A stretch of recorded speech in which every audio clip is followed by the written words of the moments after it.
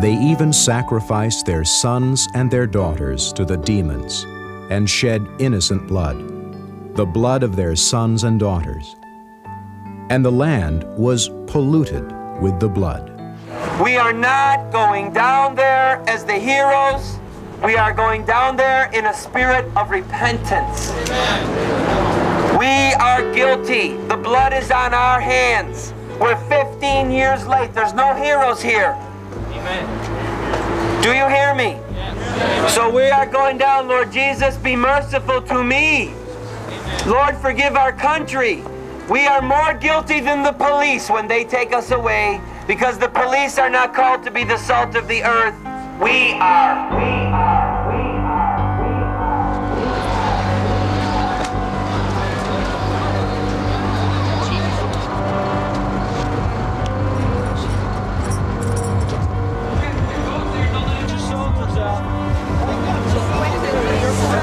Come on, fill in here. Come on, everyone. Over here. Fill in over here. In the middle. In the middle. Over this way. This is it. Do not let any more cars get down there. There's some people right in here. The street has been shut down, so we're going to end up being in the street.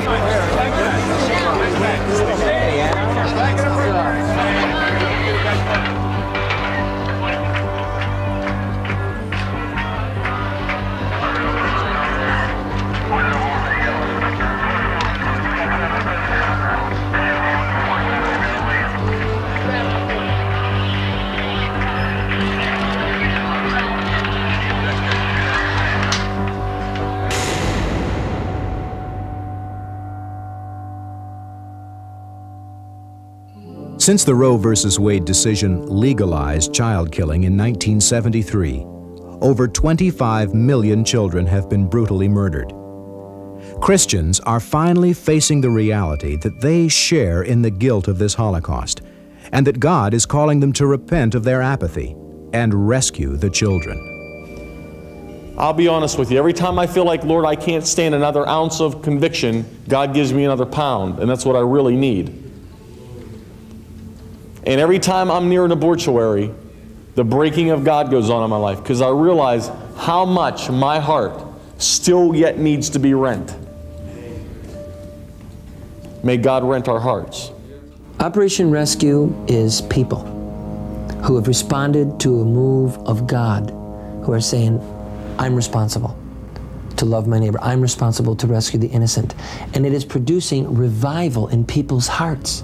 People who get involved in the rescue movement become transformed because it takes their eyes off themselves. It puts their eyes on Christ and on other people's needs.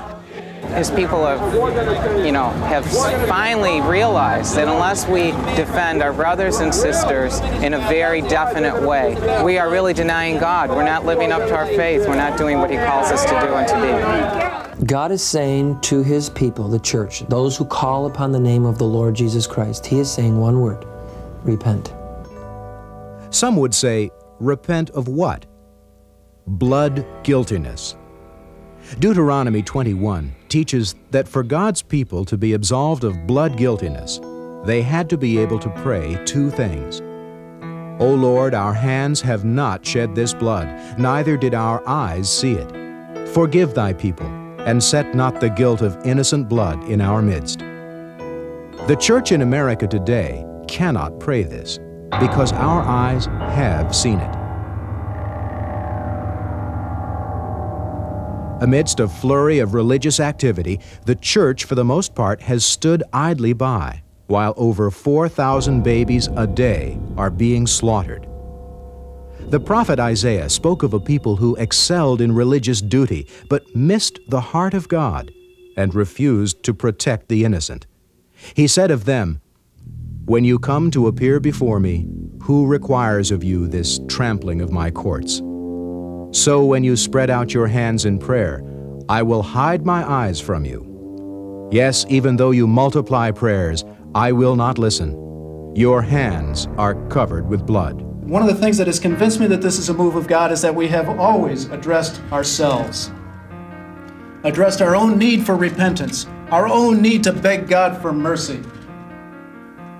Besides the blood guilt incurred by the church, our entire nation is stained with the blood of these children and is increasingly staggering under the weight of God's judgment. The 25 million children that are dead are enough to damn any nation to hell and to ultimate judgment, period. You should get out your concordance and study out the theme of innocent blood. But suffice it to say that the blood that has been shed and now stains the garbage dumps of America, now stains the once land of the free and home of the brave, that blood is crying from the ground to the God of heaven and earth, saying, "How long, O Lord? How long?" The scriptures teach very clearly that if innocent blood is shed and unavenged, the entire nation may perish. For example, Judah was destroyed by invading armies because they were sacrificing their children. The Bible says, "So he sent them against Judah to destroy it, because of the sins of Manasseh, according to all that he had done, and also for the innocent blood which he shed. For he filled Jerusalem with innocent blood, and the Lord would not forgive." Does this mean then that we are without hope? That nothing can be done to stay the wrath of God? If we repent and obey his commands, there is hope. In the same passage quoted earlier, Isaiah goes on to say, "Wash yourselves, make yourselves clean, remove the evil of your deeds from my sight. Cease to do evil, learn to do good, seek justice, reprove the ruthless, defend the orphan, plead for the widow." And I ask you to stand in the name of Jesus while there is still time to stand. And perhaps God will see from heaven and he will look down upon us and say, "These people have moved my heart. These people have given me a reason to show mercy." And I submit to you that the answer lies with you. We thank you that we're here to please you, Father. We thank you for these babies that will be saved today. We thank you that they will have life 9 months from now. Many of them, the mothers who will change their minds, Lord. We thank you for that. But even that, Lord, is not our ultimate reason for being here. We are here to do what's right, Father. That's our motivation, to serve you and to please you. We're not some select group out on the fringe of society that's lobbying for special interests so people can make money. And I think the media and the police and everybody needs to recognize that we're the people that live next door to you. We're not people that do not go to work every day, do not take care of their children, do not pay their bills. We're those people, and we're the people that are concerned about babies that are being destroyed in mothers' wombs, and they're not even given a chance. Over the years, actually 15 years now, I have done everything I know to do to express this conviction that an innocent human life has a right to live. I've participated in March for Life's petitions, written to congressmen. I've spoken publicly in seminars and conferences. I've written articles, supported crisis pregnancy centers. I've done everything I know to do, even adopting a little abandoned child from another nation. But I sensed in my spirit recently that something of a next step was on the horizon for me. And as I heard of Operation Rescue and the opportunity to prayerfully and peacefully and physically place myself between an abortionist and a preborn victim, a child, I felt the time was now for me. And so I gave myself in this way. It was an honor. I was scared, I have to admit, but it was a very fulfilling experience, very rewarding, as I realized I was helping to stem the tide of the extinguishing of human life in this land. Sir, I'm Stephen Dentino of the Tredyffrin Township Police Department, Chester County, Pennsylvania. I'm advising you that you're in violation of Section 3503B1I of the Crimes Code, which is criminal trespass, by your presence on this property. Therefore, you must leave this area immediately or you will be arrested for criminal trespass. This property is posted by means of signs located at the entrance and stating no trespassing. Do you understand what I'm advising you? I will give you 15 seconds to leave and you will be arrested. Knowing the many scriptural admonitions to obey those in authority, some wonder, is it right for Christians to break the law? What should we do when man's law and God's law conflict? All right, sir, I'm arresting you for criminal trespass. Stand up. Come here by the stretcher. Make sure you can.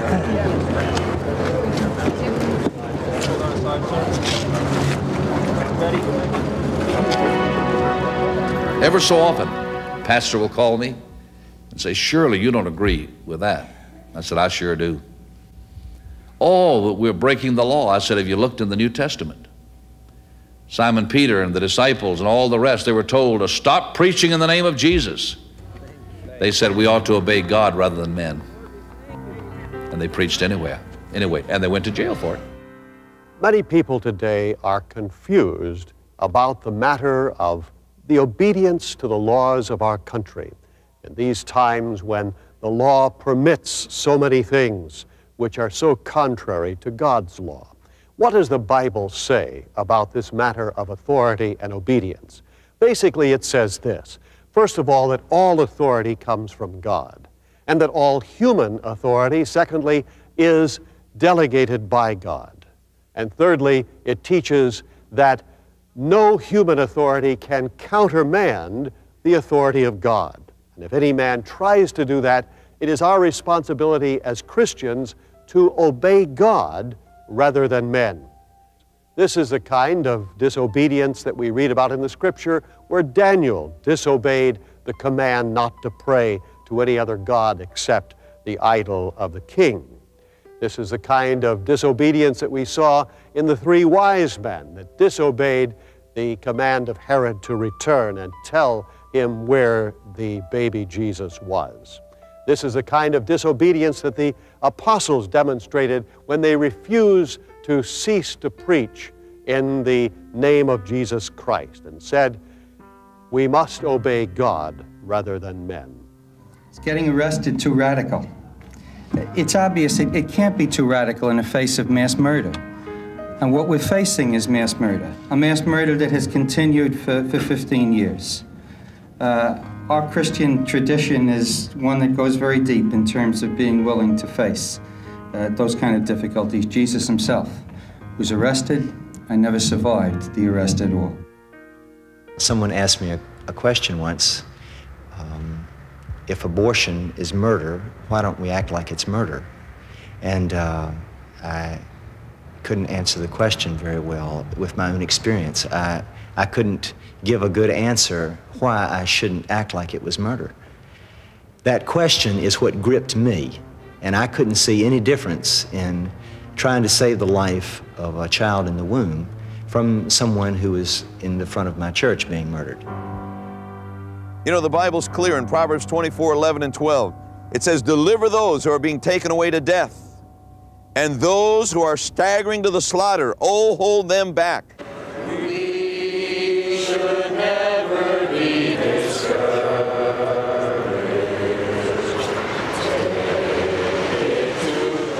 I would say this is normal Christian behavior. It's not radical. It's simple obedience. When God says, I believe in the Bible literally. When God says, rescue those being dragged away to slaughter, I don't think he's saying, if you have time, if you have a few minutes, by the way, next Saturday, maybe. But he's saying, rescue them, period, categorically. And I do endorse the rescue movement. I think this is the logical conclusion of what it means to call babies human, to call them our brothers and sisters, and to call ourselves a Christian. We refuse to allow babies to be slain by a sharp scalpel. It's absolutely a great merit to stand up against the most horrible injustice of all, the injustice of the murder and elimination of poor innocent children. Each one of these police officers is courageous. Each one of these police officers would run out in the middle of the Turnpike or the Delaware River to rescue anyone here. And that's the same thing we're doing. We're using the necessity defense. If a police officer comes to my home and there's a fire in the bedroom, he can break down the door. He can do things which would otherwise be called a crime. They'd otherwise be breaking an entry or burglary. But he can break that door down and rush in to rescue someone's life, to obey a higher law. And that's why we're here today, and that's why the policemen should join us. If a life will be saved by my arrest, it's a very small contribution for such a worthy cause. Do your job! Arrest them! Do your job! Arrest them!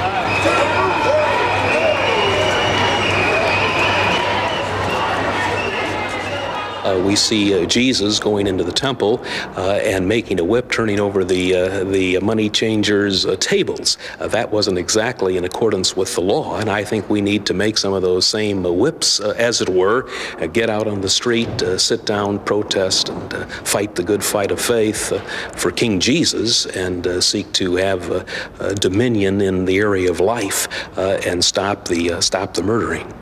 We're at a place in this movement where we need some people in jail for a day or two. The reason being, again, as St. Paul said in Philippians chapter 1, do not be discouraged, my brethren, about my imprisonment, because it's caused the furtherance of the gospel. Because many of the brethren, seeing my bonds, have waxed bold in the cause of Christ. You are as safe in jail as you are in the protective hands of God any place else.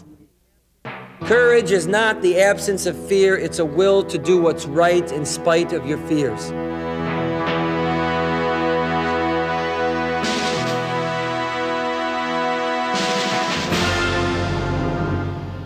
You know, it's reminiscent for me of Nazi Germany.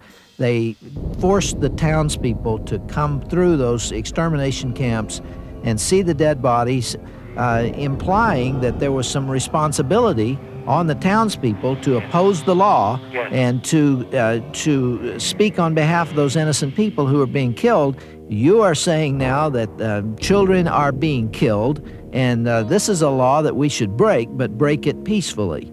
It is interesting and a little bit discouraging to me that the Christian community is struggling over this issue, whether it's right or wrong.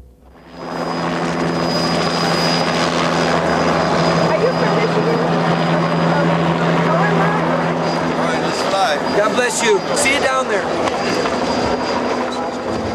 2 days ago, on October 4th, 1988, I was arrested here in Atlanta for taking part in a rescue, for sitting in front of a clinic door to put myself between the women who were coming to get abortions and the medical staff inside who was waiting to kill their babies. Of course, children aren't the only victims in this Holocaust. Mothers are the second victims. They have been lied to and exploited in their hour of crisis. And I was a victim of abortion as a teenager, and I did not know the devastation and the heartache and the guilt that goes along with it. And I'd just like to warn others about that you don't know what you're about to get into. You're about to murder a helpless child. Well, I want to tell you, there's a lot more going on for the women who've been through it. I went through 8 years of pure hell because of it.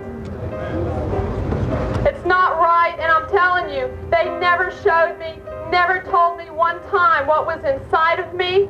They never showed me pictures like you wonderful people are showing these women. They lied. They just totally lie. They tell you it's a simple procedure. It'll be over in 15 minutes. You'll be a little nauseous when it's all over. That's not all there is to it. There's a baby inside of these women. There were 2 inside of me, and they'll never be. And I may never be able to have another child because of that. But they don't tell you that. We got to help the woman. We got to bring the children to birth and let adoption take place. I heard tonight that a young girl changed her mind and has chosen to give her baby life. That's it. That's what it's all about. While the rescue movement's primary objectives are to save children and mothers from the nightmare of abortion and to call the church and the nation to repentance, another benefit is its impact on the political arena. Operation Rescue, after 15 years of efforts to judicially and legislatively correct the problem, Operation Rescue is a new and a fresh breath of air. Politicians don't respond to logic. Politicians never see the light until they feel the heat. It's just the nature of the average politician. They don't see the light till they feel the heat. And that is exactly what Operation Rescue is doing. We're not extremists. We're following the nonviolent ethic of Dr. Martin Luther King. And if we're extremists, then Dr. King was an extremist, and we're hypocrites to have a national holiday after his name. Over the period of the last 15 years, there's been somewhere in the vicinity of 25 million unborn babies who have been killed. All of these are human beings. They're human persons who have been created by God for a life here that He intended to be purposeful and to contribute to all the rest of us. I don't see any clear signs of a turnaround with regard to that situation. We're still losing $1.25 million to $1.5 million a year. And it seems to me that there has to be some kind of action that will both draw attention to the importance of this issue and possibly get some of our people to realize how important it is to change it. We're here to show our strength to go for the kind of legislation that we need to save all of the innocent preborn children. I was pleased to speak about the Paramount Human Life Amendment, which will put in the Constitution of the United States simply that each human being has a paramount right to life vested at fertilization, and therefore with these words in our Constitution to show that there is no exception whatsoever, each born and preborn human being will be protected. And it is easy for this city and this nation to say, wait, when they do not show on their televisions the mutilated bodies of our children. And today we are not waiting any longer, because the laws which allow our children to be mutilated and killed in their mother's wombs are strictly unjust laws. Wisdom calls aloud in the streets. She raises her voice in the public squares. At the head of the noisy streets, she cries out. The gateways of the city, she makes her speech. We've been to the halls of Congress. We've been to the stairs of the Supreme Court. We've been to the office of our senators. We've written thousands of letters. It's time now to go to the streets of America.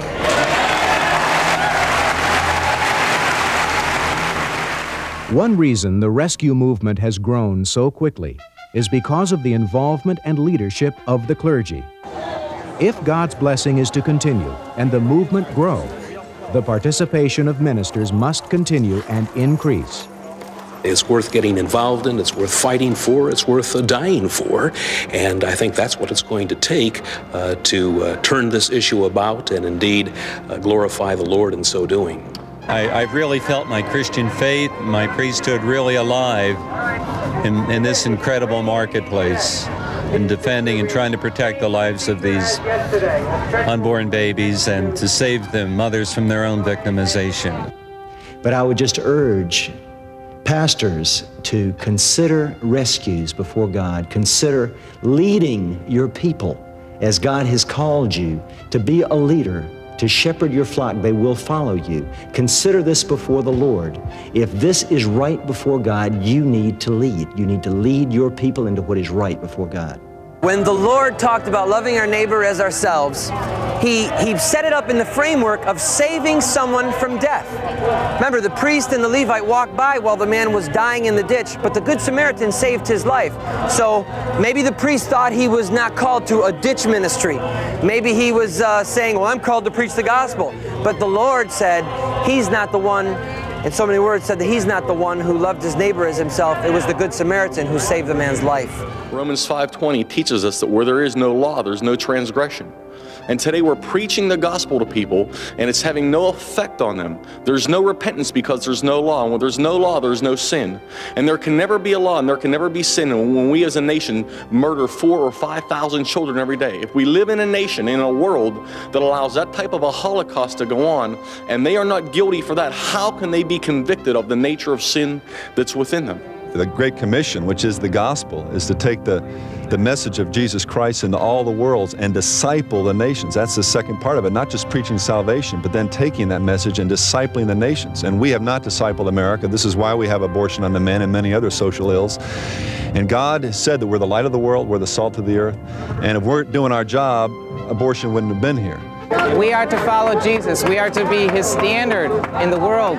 Priests, ministers, especially, you know, those who have leadership in the church, they are to become like Jesus. And unless they lead, how did Jesus get the apostles to follow him? Because he did what the Father wanted. We're going to get people to follow Jesus because we are doing the same thing. So this is what he wants. This is what we have to do. And if we're not doing it, we're not being faithful to our brothers and sisters. That if you look at the Bible, what you see there is that God's people are only as good as their leaders. If we are mediocre people who want to live in the comfort zone and have a comfortable Christianity, then we will have churches that reflect that. God is calling us to move out, to stand for him in the marketplace, and to put our bodies on the line in this issue. I didn't know what the community would think, but I knew this. I can only obey God. A clear trumpet is being sounded. Will the church and other pro-life Americans repent and rise up and make the sacrifices necessary to save the children, the mothers, and the very future of our nation? That is what we need in this hour. The leaders leading, the people volunteering, the hosts of God fighting with us, all springing from a platform of repentance. And we could see this child holocaust ground to a halt. We could see our country restored. And we could see revival and reformation in this country, such as some people perhaps couldn't even dream of happening. I think a lot of people who argue against rescue are so adamant in their arguments because deep down inside, they know if they have to admit that it is right and not only legitimate to do, but compelling to do, that they themselves will have to do it. And they are afraid to do it. The message of Operation Rescue is join us and the killing will stop. But more children were dying every day, and what we were doing was not enough. And I heard about the rescue missions, and I joined them. We are saving children. I've held in my arms a child whose life was saved because I risked arrest. So I know that this work is very successful. There is no way in this earth as it is now that I will not support Operation Rescue, that I will not put my body with Operation Rescue between the murderers and those poor defenseless little babies, the unborn. To give thanks for the gift of life they enjoy, to reaffirm their commitment to the dignity of every human being and the sanctity of every human life. We are the people that have been born into the kingdom of God for such a time as this. That we can, as Christians, come out of our shells, come out of our fears, come out of our prejudices, come out of our religiosity, and step into the purposes of God. We have been born for this day. This is Middle America. This is the church. We are forcing the gate open, and the gates of hell cannot prevail against the church. Amen! Hallelujah! Glory to the Lord God Almighty! Hallelujah! But I'm asking God and I'm believing God that he is doing something in this hour that no one could have foreseen, that if you had looked a year ago or 2 years ago, you'd have said, well, it doesn't look like anything is going to happen. We just keep plummeting down this path of cruelty and injustice. But God has a way of erupting on the scene through his people in a way that no one could predict as they respond to his voice to repent and to obey him and to defend the innocent and to rescue those who are unjustly sentenced to death.